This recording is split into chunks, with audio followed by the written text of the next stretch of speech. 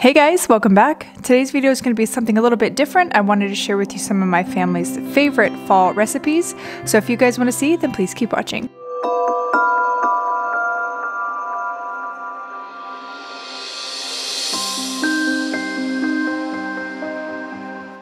Alright, we are making one of my favorite fall recipes, which is a pot roast. Here I'm showing you I got about 1.25 pound pot roast or a chuck roast from Walmart.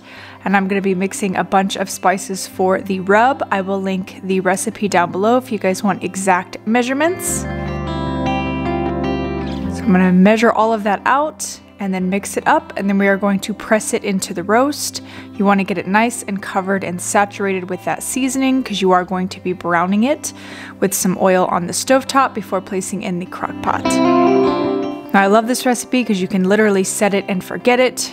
Let it cook all day long, the longer the better. So here we are, we're putting some olive oil in a pan, getting it nice and hot. Gonna sear it on both sides and on the side. You don't want to forget about the sides.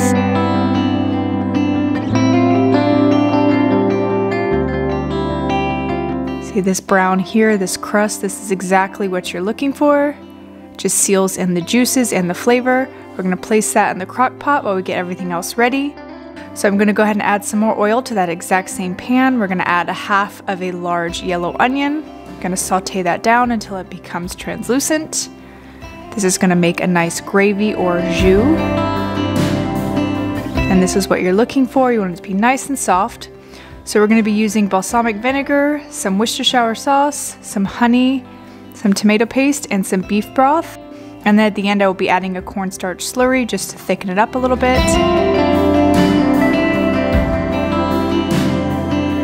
Now this sauce is so delicious. You can put it as is. The recipe does require just the sauce, not any additional liquid, but I did add some extra beef broth just to be sure. I did not want it to dry out. Alright, you're going to let your sauce cook down for a couple minutes. While it's cooking, you're going to add your potatoes. I've got these baby multicolored potatoes here. I did cut some of them because they were large. And then we've got 3 carrots peeled and chopped. Now we're going to add our onion jus or onion gravy right on top. And like I said, I did add some more beef broth just to be sure.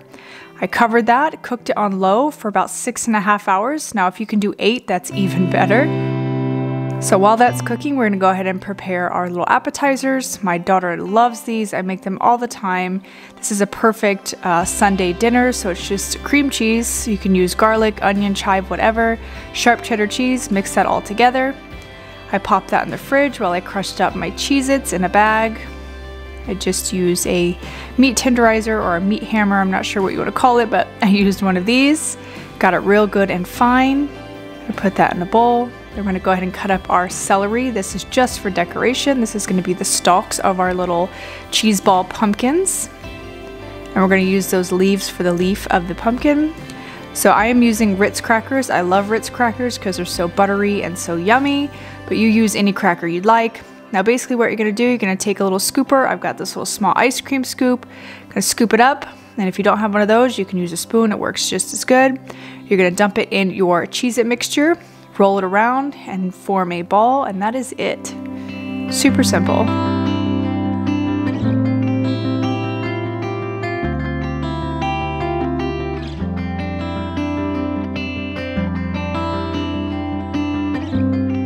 So now I'm just taking the celery, sticking it in the center of the pumpkin, and then adding the little leaves of the celery just to add a little finishing touch.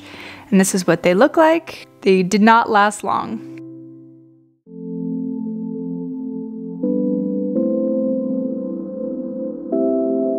Alright, last but not least is our little pumpkin pie twists. Super simple to do. My daughter even helped me make them. So you're just going to need some pumpkin puree, some maple syrup, some brown sugar, and some pumpkin pie spice. You're going to mix that all together.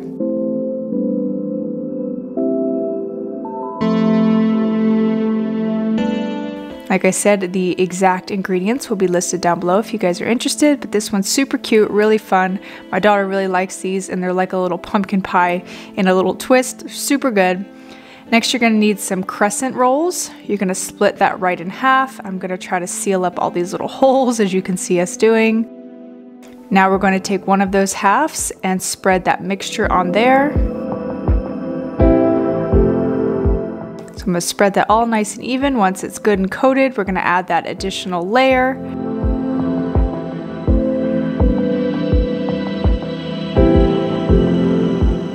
And I'm using this little pizza cutter here, and we're gonna cut little strips. Once you've cut them all, you're gonna start to twist them in the opposite direction to make a little twist shape, as you will see here in a second. Just be very careful, this can get messy. So I'm twisting it in the opposite direction on each side, just so I get a nice little twist.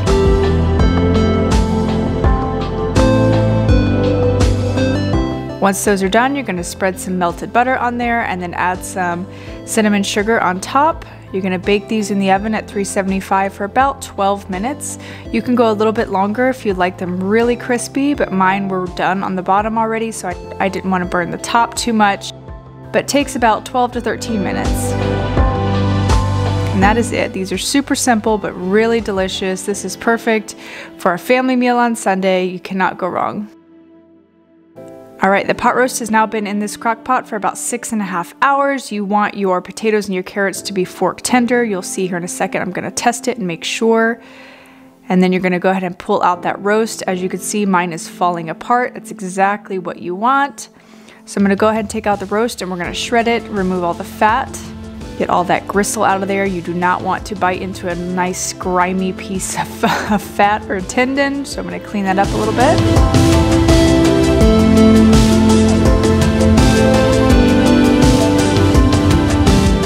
After that, we're gonna go back to the crock pot and remove those vegetables. So you're gonna scoop them out with a ladle.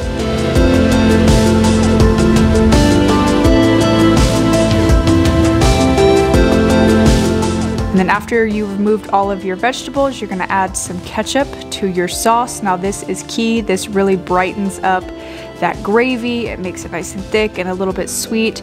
So after you've done that, you're gonna go ahead and pour that over your vegetables and your meat, and you are done. This is what it looks like. Super yummy. This will feed probably about a family of 4 or 5. You can get a bigger roast if you have more people in your family, but this was perfect for us. I'm just gonna top it off with some parsley flakes and serve it.